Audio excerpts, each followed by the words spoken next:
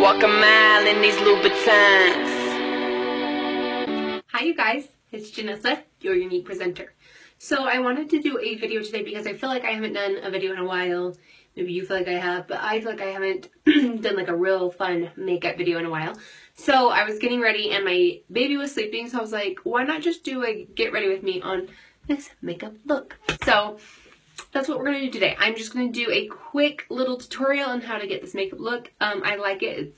I'm going to a fun little girls' Christmas party tonight, and I thought it would be a fun little makeup shindig. I don't even know what I'm saying, but anyways, yeah, so just stay tuned, and I hope you guys like it, okay? Okay, let's get started. Yes, my hair is beautiful right now, just ignore it. We are going to start out with our glorious face primer. Repeat after me, ladies. It is a crime not to prime. You're only going to need just a little bit of that primer. I'm going to work this in circular motions across my entire face, but I'm really going to try and focus and press this into my T-zone where it is greatly needed.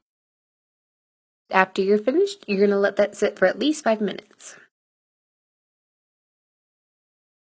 Now moving on, we are going to start with our Touch Liquid Foundation, aka Photoshop in a Bottle.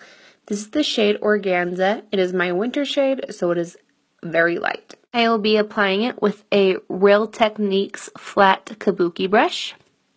All you need to do is shake the bottle a couple times and then apply 4 drops to your hand and then apply it to the face in circular motion, kind of buffing it into the skin. This foundation is going to start out as a liquid serum, but then is going to dry on your skin into a matte powdery finish, which is going to give you that full coverage. And make sure when you are buffing this into your skin to go down your neck and on your ears so that you are blending this in and it looks flawless. Look at that coverage compared to the other side. I freaking love it. Now I'm only going to add a couple of drops to my hand again to complete the. Up next, we're going to be applying Unique's eye primer. You are only going to apply a little bit of this to your eyes, and what it's going to do is going to make that eye makeup stay all day, make it very vibrant, and make it not crease. And with this primer, just like our face primer, you are going to want to let it dry. While that eye primer is drying, I will be applying our concealer. Once again, a little product goes a long way, so you do not need more than a pinhead size amount. We'll first be applying this under my eyes. You can use a concealer brush or just your finger like I am.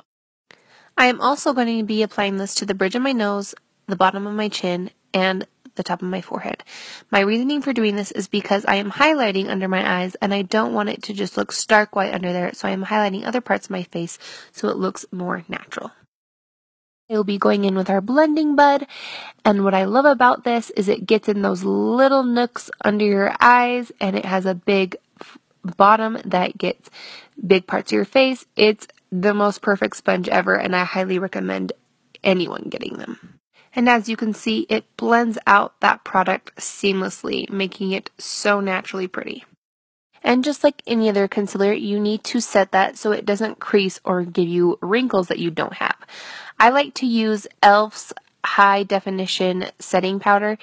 It looks white, but it goes on translucent, and it gives your skin a silky finish, and it's just so cheap and so perfect. Up next, I will be going in with our brow pencil and our brow gel to fix these caterpillars on my face. If you want a more in-depth tutorial, I have a brow tutorial video, so go check that out. Now for the fun part, eyeshadows. We are first going to start out with a pigment shadow in the shade Glamorous, which is a beautiful purple shade. We are going to apply that with Unique's Deluxe Brush.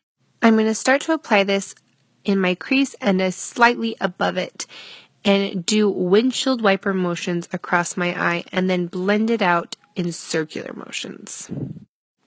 Once we have done that to both eyes, we are going to take the pigment in the shade Risque. It is a dark grayish black.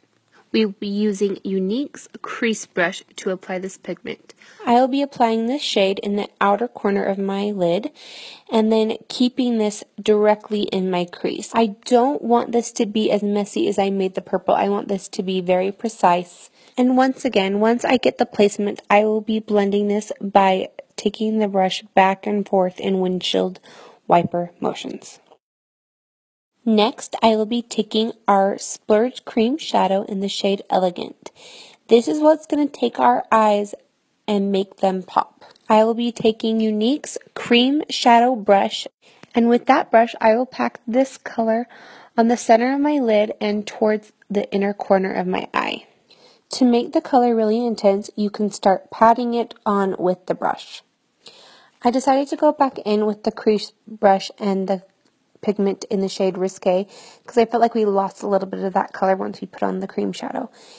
Once I did this, it really intensified the eye and gave the look that I wanted. Next, I went in with Unique's Perfect Pencil, which is a black shade. I am simply applying this as I would any regular eyeliner. Next, I am taking Unique's white pencil in the shade Pristine. As you can see, this shade is well loved by me. I am putting this on my waterline, which will essentially make my eyes look bigger and stand out more, which is what I wanted for this eye look. Next, I'm going to contour my face with our bronzer in the shade Sunset. I want you to notice the difference. One side of my face looks flat where the other one is very well defined, showing you that contouring does make a difference, but it doesn't need to be drastic. Next, I'll be applying it to my forehead, the bottom of my jaw, and on the side of my nose. Next, I will be taking our blusher in the shade Seductive to add a pop of color to my face. You apply this to the apples of the cheeks and blend back. And because we're all about that holiday glam, I am going in with this highlighting palette and taking this shade and this shade to make the perfect highlight color. I will highlight on the apples on my cheeks, the bridge of my nose, and my Cupid's bow, just to create some fun highlighting. Next, we're going to take our 3D Fiber Mascara, curl those lashes, and do Gel Fiber Gel. You know the drill. Last step, but certainly not least, is our lips. I will be taking our lip stain in the shade Sappy and applying that to dry exfoliated lips. After I have applied one coat, I will let that air dry for at least 30 seconds, and if I want to, apply another. Next, I am going in with our lip pencil in the shade Pompous and applying this all over my lips to create a matte lipstick finish. And that, ladies and gents, completes this look. Thanks for watching, you guys.